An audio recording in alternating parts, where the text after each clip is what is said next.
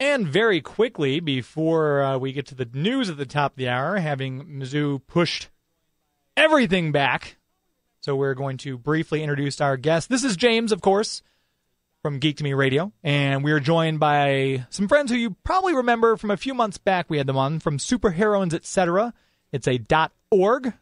We were joined by Carolyn No and Fox Smith. Ladies, thank you for coming in. Thank you for having us. Yes, thank you. And talking Project Comic Con. Yes. That is October the 17th and 18th, I believe? Yes, Saturday and Sunday, the 17th and 18th. And that's right here in Westport Plaza, just across the way here in the Sheraton Chalet, I believe. Yes. So if you're in the Westport area, or in the St. Louis area, or we had people from Illinois coming in a couple years ago when it was the last one coming in. But they've got a lot of fantastic guests lined up for this one. Who are some of the guests right off the top there?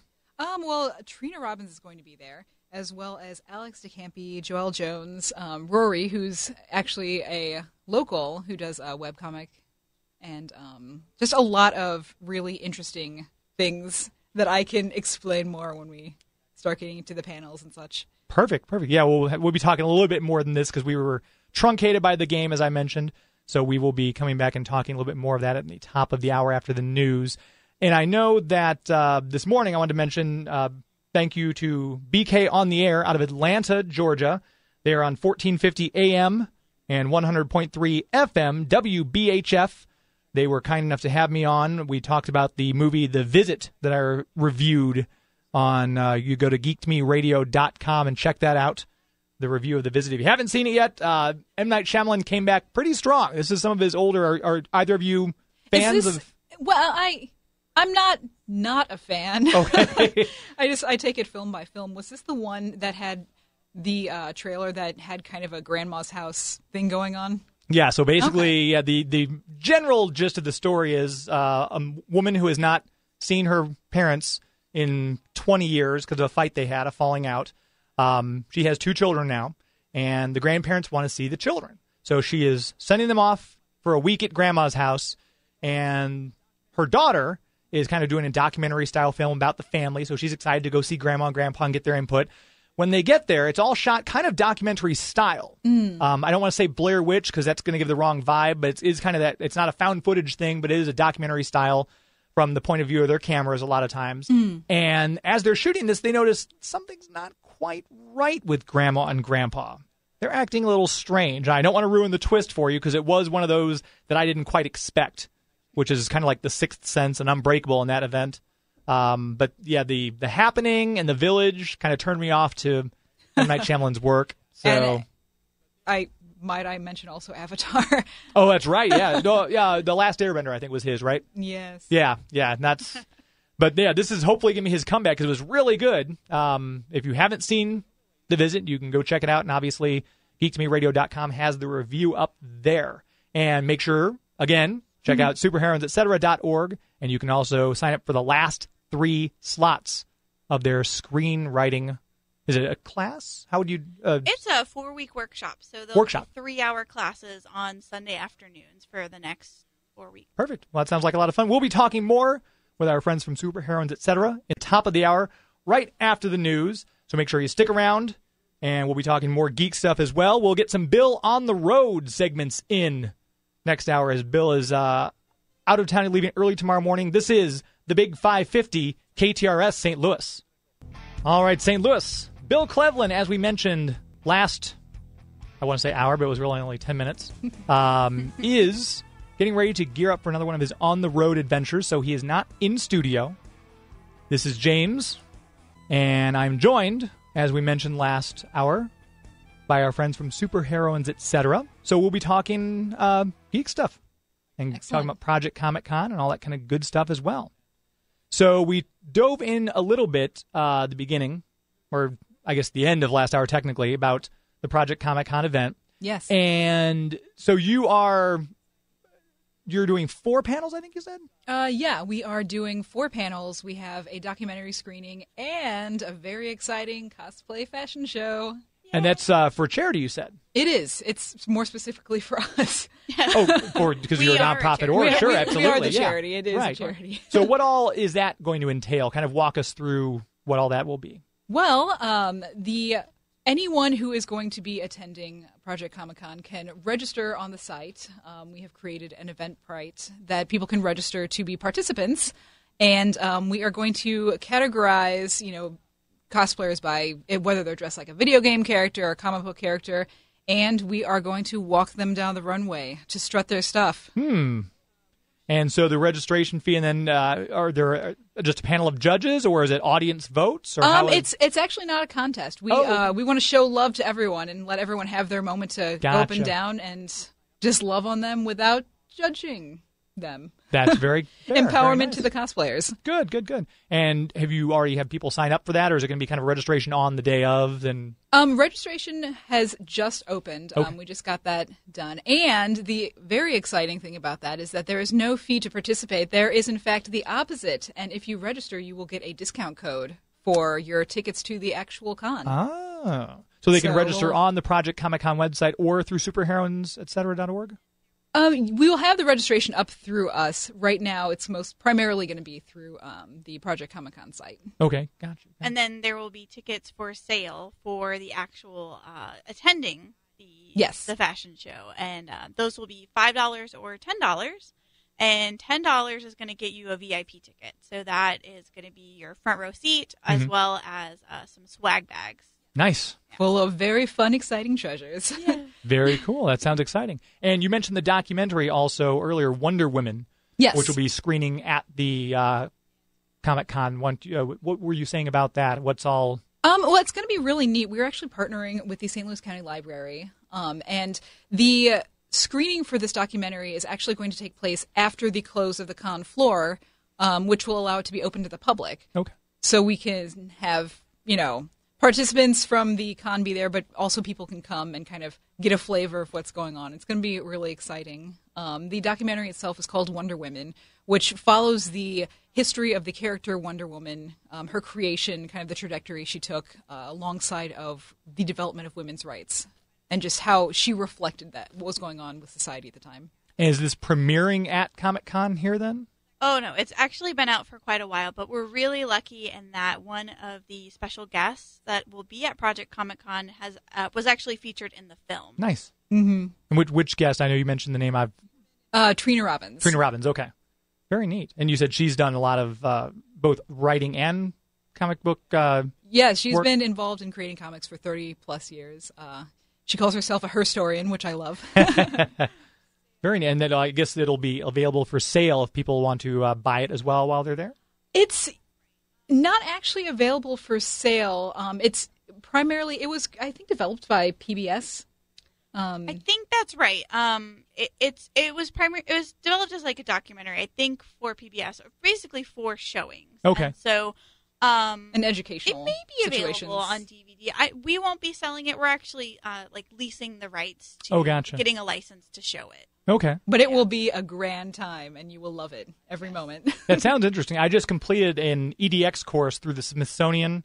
Yeah. And it was all about the rise of superheroes and the pop culture genre. And they did focus on, the golden age when Wonder Woman came about and what that had done. So this is going to be even more of a focus on Wonder Woman specifically, which I think will be fascinating to see, especially in the context in which you're describing it. So that'll be really cool. Well, and it's, before, because I actually had seen the documentary, they showed it at the History Museum a couple of years ago or something like this.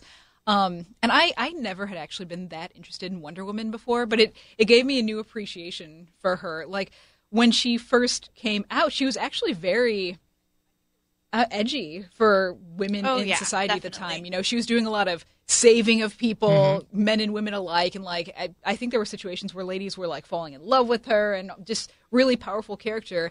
And then she became a fashion designer.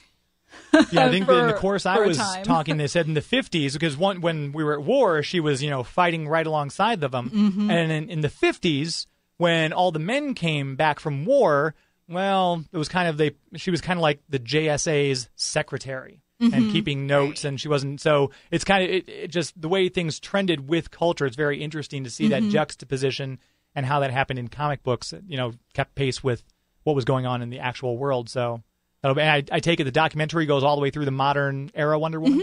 Yeah, Yep. yeah. Yep. So they interview contemporary comic creators as well, and what influence what the Wonder Woman series had on them as creators. the TV series from was that the 80s? Linda Carter, I think it was the 70s actually, late 70s, but yeah, my brother watched that all the time. I was a little too young, but it was you look back on that now and it's kind of weird to see because with the way they do superheroes now is completely different from the 60s Batman show and the 70s Wonder Woman series. That was so good. There's definitely the Adam West Batman was just amazing. Yeah, in the 50s with George Reeves as Superman. It's something they'll never be able to reduplicate. It's kind of that nostalgic magic to it. Yeah, and there's something really wonderful about the amount of cheese that's in those older shows. I think we've lost a little bit of that with the trend toward the grit and the realism. More realistic, the Christian Bale approach to the superheroes like he did with Batman and Christopher Nolan and everything like that did. The 60s, some of those, we actually talked about the 60s Batman series on the air here several months ago, but all the stars who they had come through as guest villains on that show, just watching it for that reason alone was very neat. Vincent Price, Carolyn Jones, a lot of big name stars were on the show at the time as just guest roles. Well, and like the Joker, Cesar Romero, yeah. He, and I'm sure people who watch would notice this, like he was known as an actor for having this mustache, so he didn't want to cut it off, so he actually painted his mustache white and like stuck it to his face. So it made him look a little more bizarre, but I just found that to be really interesting. Kind of creepy, but yeah, that was his trademark. He wouldn't get rid of his mustache, so they just look really close, him. They painted over. Painted his mustache white. Yeah, very very bizarre, very creepy too. If you really get a close look at some of the close-ups of the Joker's face, it was weird. But there's definitely a nostalgic charm to those shows. I think it's really interesting. I heard, and I'm going to bring in a little something I heard about the old Star Trek versus the new one. But it was really interesting to me. And somebody out there will probably know this, but I don't remember who was talking about this. But they were saying the interesting thing about the new, was it J.J. Abrams? Oh, yeah. The new Star Trek, making it grittier and more just hard-hitting and punchy and stuff like this. Somebody had said, and I believe it might have been somebody who worked with the old show, but was talking about how the older shows, Next Generation, the original series, had this sense of wonderment about like the exploration of space, about this sense of just looking toward the future, and there's a bright future ahead. And with the new movie, they kind of killed that a little bit. You look at it and you're like, well, everything's bleak. We're all going to die. That's a great point, actually. Yeah, everything's kind of like, oh, this is our future. Good luck. and there was less of a focus on the actual exploration of space and more on the personal stories of the characters, which can be good, but you do lose that sense of wonder. And we're still exploring space, and it's sad that these films aren't focusing on what could be out there. Even the Next Generation with Picard and Riker had that still, great. They were still exploring and meeting new creatures and everything like that. Well, and it's through the exploration that they learned about themselves. Right. Yeah, I'm actually in the middle of season 1 of Voyager, which I'd never actually watched before, but it's on Netflix. How great is Netflix? Oh, man. So I'm watching Voyager now going, oh, this is so cool. I didn't realize, that this, I think that was about when I stopped watching Star Trek stuff. Yeah. So, yeah, but this is good. And I'll go back and do DS9 next, which is another one I never... You never... Oh. No. I heard it's good. It was one of my favorites. Yeah, it's more drama-driven because it's not, out and about with the ship moving around. Everything's stationary, so it was much more dramatic as a series. Well, and kind of the end, it almost turns into like Band of Brothers in space a little bit. It turns into more about this war that's going on and kind of the impact that has on the people there, on the different cultures that are convening there. It's very interesting. I found it. Yeah, so. Definitely. Yeah, Gene Roddenberry knew what he was doing. Yeah, obviously spun it off into 5 franchises. Yeah, off the original. So we are going to take a quick break. We'll be back with more with our friends from Super Heroines Etc.org, and we wanted to mention the nice weather today. Beautiful day to get your car washed. If you had the chance, hopefully you went to Waterway Car Wash with locations all over the St. Louis area. Bill is a big fan. He always goes when he gets back. He doesn't go when he leaves, but when he gets back from all of his traveling, he takes his car to Waterway. They do a great job, and he always has to take a picture of his car. Always does it. We think it's a little weird, but it's just one of his things he does. So if you go to Waterway Car Wash, I know with taking the kids to college and everything like that, you might be driving your car fairly good distance, want to come back and get it cleaned up. Waterway, they've got different packages with all sorts of different price ranges, and they will always do an excellent job, make your car look brand new inside and out. Check them out. Waterway Car Wash. Get your car looking brand new. We'll be back right after these messages. This is the Big 550 KTRS. And we're just very briefly going to come back because the Mizzou football game backed us up on spots. We're going to try to knock some more of these commercials out. If you'd like to call in and request your favorite commercial, give us a call at 314-969-KTRS. Or if you're outside the St. Louis listening area, streaming us online, 888-550-KTRS. We have a fax here from John in St. Peter's, wants to hear that select quote spot. So, John, we'll get to that right in the next break here. But first, we had a text inquiry. And this is, I'm going to direct this one to Carolyn. Marge from Florissant wants to know, where are those writing workshops held? What do they cover? And what's the price? The writing workshops will be held at the Novel Neighbor, which is right on Big Bend, kind of right by the Murdoch Cutoff in Webster Groves. Okay. Super cool shop. Yeah, it's really cool. If you like those adult coloring books, you want to. Those are huge. Yeah, you want to run in there and get like every single one that they have. They are $20 for the entire 4-week course. So you are not paying $20 per class. You're paying for the whole thing, which is pretty awesome. Yeah, no kidding. We got a really awesome grant from the Missouri Humanities Council, which helped us out with that. And then the other question was, what does it cover? What you're really going to be doing is learning from an MFA student from Columbia who will be going over sort of basic structure, how to build your protagonist, and you'll be building a 10-minute piece that could be produced as like a web video or something that you're going to turn into a longer piece later on. So you're really just getting the foundation. Fantastic. All right, so there's a lot there for only $20. That's amazing. Pretty much create an award-winning series, and it pays for itself. Right, and then the royalties you'll get off that, you'll never have to work again. Let's be serious. So you can check out, and I think there's 3 slots remaining, so check it out, superheroines.org. We're going to go ahead and get back to these commercials that we know you want to hear. Bob in Festus wanted to hear Rosetta Stone spot, so Bob, this one's for you. And we are back on the Big 550 KTRS, chatting with Carolyn and Fox from Super Heroines Etc. And we were just talking off the air about Comic-Con, obviously with Project Comic-Con coming up next month right here at Westport. We were discussing guests and things like that, and 1,200 people at obviously they didn't have one last year, but the year before, 1,200 people, which for the kind of con this is, that's a really good draw. It is, and the setup is really nice. We were actually talking about the difference between Project Comic-Con and some larger ones, and it's not warehousey in feel, if that makes any sense. Like it's a good sized floor. There are a lot of booths, there are a lot of guests, there are a lot of creators and things of that nature.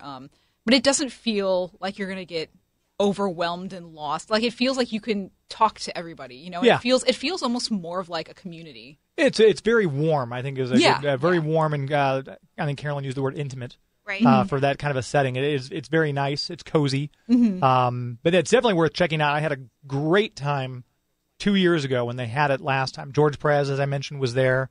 Very nice. He was people were bringing him stacks of comic books, like 50, 60, and he's just cheerfully signing each one. Oh, I remember doing this one. And, great guy.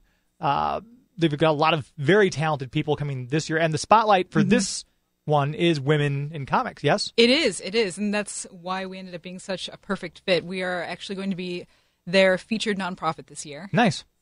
So it's going to be really exciting. So we are having many opportunities to do different events like the fashion show and the screening, as well as several different panels we're putting together. So, and if you want to check it out, they do have the website for it, projectcomiccon.com.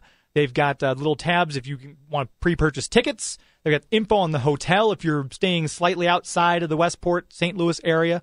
You can grab a room there. They have an events list. They have who's going to be on Artist Alley, and, of course, the after-party info as well.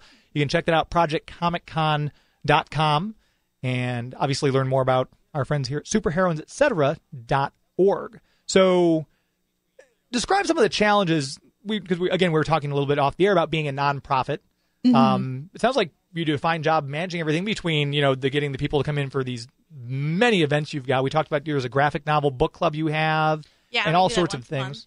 So, I mean, any major hurdles that you've... Well, becoming a nonprofit is a huge thing. Sure. It used to take a really long time, and a lot of people would say, "Oh my gosh, I can't believe you're doing that," because it's just such a struggle. They've changed some things, and it's really not as difficult as it used to be. So that was our biggest hurdle. Since then, it's really about kind of maintaining our volunteer base, especially with the fact that we do about 10 events a month now. We have a really active event host group that will do events, so it's not always myself or Fox or any number of our board members at every single event. That would be 120 events. That'd be amazing. Yeah. So that's been really helpful, is to have some of our members become these event hosts and help volunteer. I don't know. What would you say, Fox? Yeah, I mean, it's interesting because a lot of our events are member generated. Somebody could come to us and be like, hey, we want to do a Learn a Game night. And so we start doing Learn a Game nights, and people want to become event hosts, which is really exciting. And I think keeping people really engaged is a big thing. But I honestly, the whole thing about becoming a nonprofit, we have to put props to our wonderful president who completely went above and beyond in making that happen. Carolyn, that's you. But it's every time we've been out to various different events where we'll have an exhibitor table and people come around and we tell them about the organization, people are really excited about it. I mean, there's been so much going on lately, kind of showcasing maybe not so friendly gender things going on in the geek community, and online, the way women are treated sometimes, or not even just women, but the way anybody's treated online. Yeah. And it's I think really timely with a lot of things happening, and people ladies especially get really excited that there's a local group that is, our mission is to empower women to embrace their inner nerd, and that's really exciting. And I would say, I guess obviously because they've had the characters and everything, women have always been interested in comics. But it's kind of like, as a guy, when I was in junior high, you don't want to let anyone know because you're trying to be cool. But I think it's becoming so mainstream. I'm not sure if I notice more women in it because it's becoming more mainstream, or it's because comic books have opened themselves up now and they're trying to attract more female. I'm not sure which came first. I think you'd be really surprised how many women have been involved in the geek community. I mean, some of the earliest Trekkies were women. Sure. So I think a lot of times people think, being a geek or being a nerd, it's a certain type of person. It's a certain persona that we assign to help us understand the world, essentially. And it's really not. There's so many people who are in the geek community. I can't tell you how many times I've said to just people out in the community, "Oh, we're Super Heroines Etc." And before that, we were called the Nerdy Girls. And I would say, "Oh, I'm a nerdy girl." And they'd look at me and say, "Well, you don't look like a nerd." Thank you, I guess. How do you respond to that? Right. And so people have this misconception that there is a certain type of person who is a nerd or a geek, but really women have been in the community for so long, and it belongs to both men and women. Sure. We are all equally geeky. Well, and the idea, too, that I think there's a lot of times certain parts of the geek community, people have been with people for a long time, and they went through school maybe, not really interfacing with other kids in the same kind of way. And, so you get to a certain point, you're like, well, this is my thing. This is a cool thing. This is my thing. When realistically, even when other people are coming into it who may not know a lot about it, like that's another opportunity to share what you love with someone else, to get more people interested. And the more people that are interested, the more games we have that we like, the more movies we have that we like. It's good to have more people be in the geek boat. Yeah. And hopefully women shouldn't be excluded from it at all because, like you said, it's for everybody. I think Marissa, last time she was in, used the term mansplaining, which I thought was hilarious. That was a nice term. But for she's been in a comic book store before, she said, and the guy's like, ugh, you don't know what this, and that's not going to help anybody want to get into comic books or want to read comic books. So it's definitely something that has to be kept open. Well, I think for a long time, a lot of women, because I'm primarily a gamer is my niche there, but I think a lot of times, especially in games, you'll find that women aren't really eager to make themselves known as women. I actually read a statistic recently that apparently PC games right now, the majority of players are women. Really? Mm-hmm. Huh. For mostly, not for first-person shooters, but for like RPGs and things like that. World of Warcraft. Stuff like perhaps. Yeah. I miss World of Warcraft. Yeah, I'm a big simmer, and there are a lot of ladies in the sim community, and it's pretty awesome.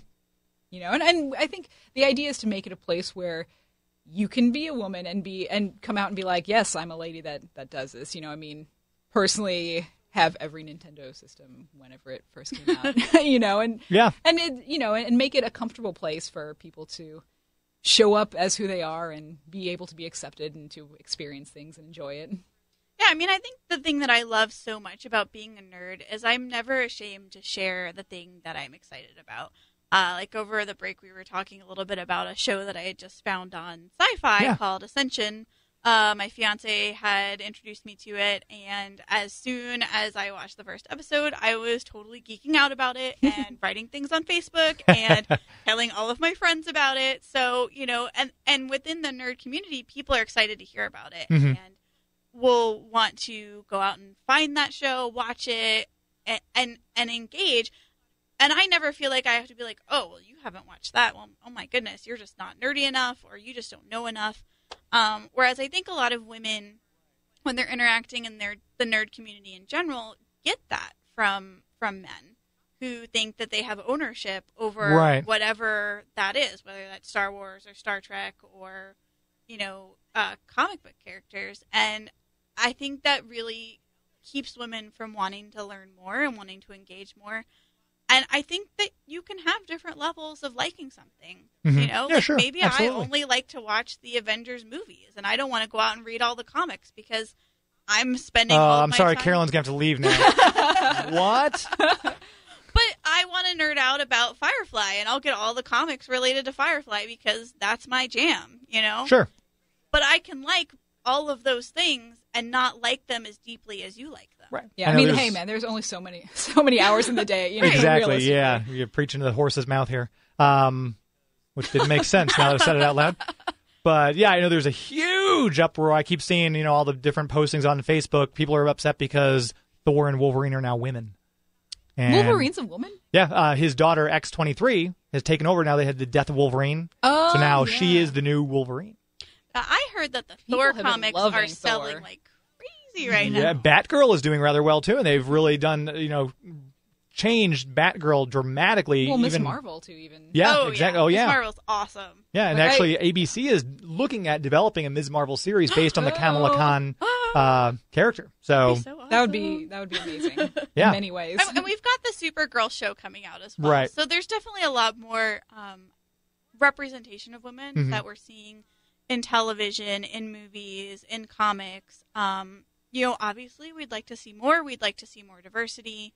And we'd like to see it represent all of us who are in this community. You know, we're not all just men. Right. You know? Right. White straight men, yeah. We don't all look a certain way. And it would be really wonderful to see someone who looks like me in a comic, a movie, a TV show. Yeah, I just want to see some Asians that aren't, as an Asian person, I want to see some Asians that aren't hackers, femme fatales, martial artists. That's what I'd like to see. That'd be nice.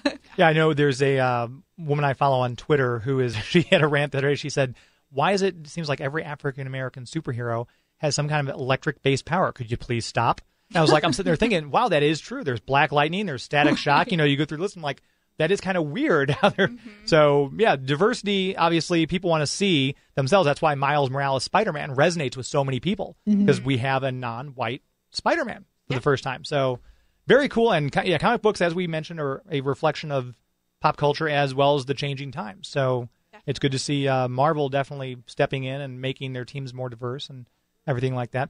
We are overdue for a break. We are going to jump to that right now, and we'll be back talking with Super Heroines Etc.org. This is the Big 550 KTRS. And we are back for our final segment. Right now we are joined this evening by Super Heroines Etc.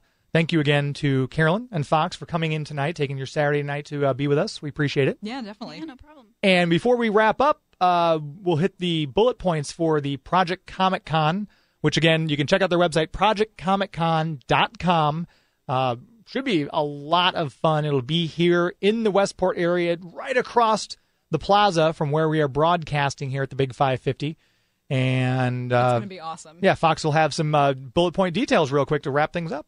Yeah, so as you heard earlier, we are going to be having the screening of Wonder Woman, documentary about Wonder Woman, and kind of what was going on with society and women's rights at the time, featuring a talkback panel afterwards with Trina Robbins, who is actually in the film. Neat. We are also going to be doing some panels, including creating safer geek spaces, in which we talk about making the geek community feel like a very welcoming and nice place for everyone. As it should be. Another one is going to be Achievement Unlocked! Promoting and profiting from your passion, which is going to share how, if you have an idea for a business or something like that, you can kind of approach that in a realistic way and become rich and famous with it. Nice. And another one we're going to do is Geek Feminism, which kind of just talks about feminism in the geek sphere and that we are not angry pitchfork people and kind of why it's relevant. And then we're having another called Cosplay Bombshells, in which we are going to talk about empowering yourself through cosplay and just different ways to approach it and feel really good about yourself. And then the most exciting thing, I think, is going to be the Cosplayers Fashion Show, in which we are going to have a fashion show with cosplayers. Very fun. That sounds like a lot of fun. That'll be for charity, too. You can come by, check out that. Even if you don't want to participate in the actual cosplay pageant itself, you can come check it out and donate some money to a very worthy cause, Super Heroines Etc. There's a .org. You can check them out there. And remember, 3 slots left for the screenwriting workshop coming up starting tomorrow. superheroinesetc.org to get all the information on that as well. And yoga tomorrow morning at 10 a.m. Mm-hmm. So, I'll be there Tillis Park. Perfect. Ladies, thank you once again. I really do appreciate you both coming in tonight and talking with us. Thanks for having us. Thank you Absolutely, so much. absolutely. And thank you once again also to BK on the Air, 1450 AM, 100.3 FM. That's WBHF in Atlanta. You can hear them on the TuneIn Live app every Saturday morning. That's it from us here at the Big 550 KTRS. Enjoy the rest of your Saturday night and your weekend.